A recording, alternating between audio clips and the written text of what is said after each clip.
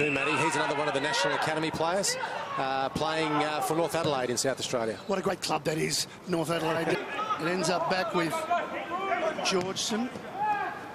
And now Bonner. Allen did well. Lost Collins beautifully, can keep going. 51 metres out, he sets it to the goal square. Perhaps he was half in between kicking it to mark off and having a shot. So here's a chance for Eads. Along the ground he goes. Might pay off for them, but Bonner. Francis lays another tackle.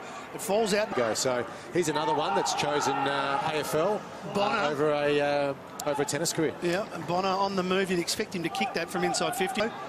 Taken by Bampton. His kick, hoping for Bonner. Bonner recovers, but not in time though. He's running out of bounds. Mate, you've seen the glimpse.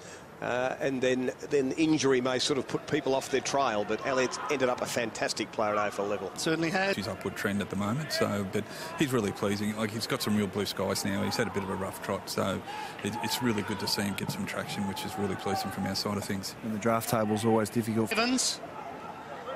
Bonner, the handball just had to make him wait. Now he's under pressure. He's got two chasing. Slipped it over there to Scharenberg. Now Snelling.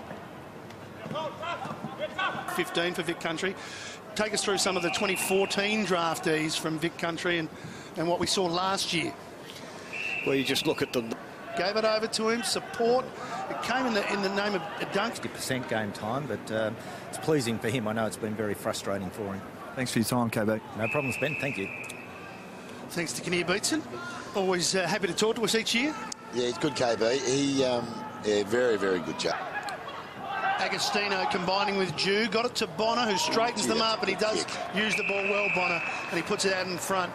Holmes, but South Australia will run it out. Quick hands from Partington. Clearing kick, might have been too far. Boys, big game coming up next. Vic